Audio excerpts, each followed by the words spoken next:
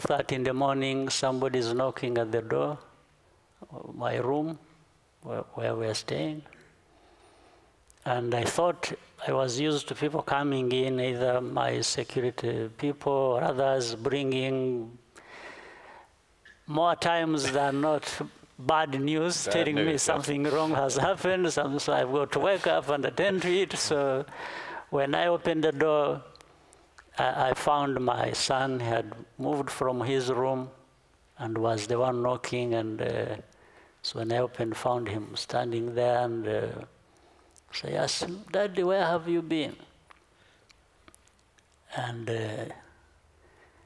I didn't take much time trying to explain, you know, I've been doing this. Maybe he wouldn't understand some of it.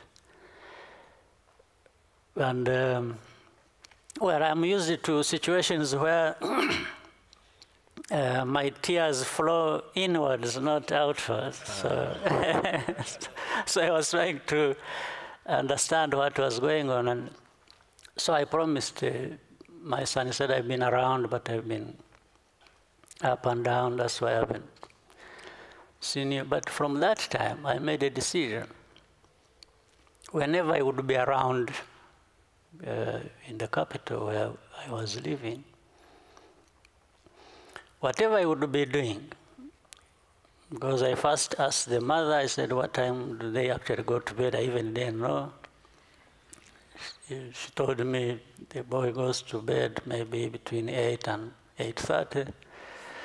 So I made a promise to myself that every time, if I'm around, not traveling outside or wherever, at 8, I will have to leave everything else I'm doing and come home, see this boy before he goes to sleep, and then go back to whatever he was doing.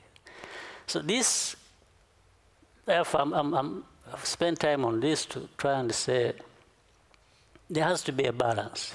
It can't be one or the other, or one at the expense of the other. We have to find a combination that works for us as leaders or for families or friends.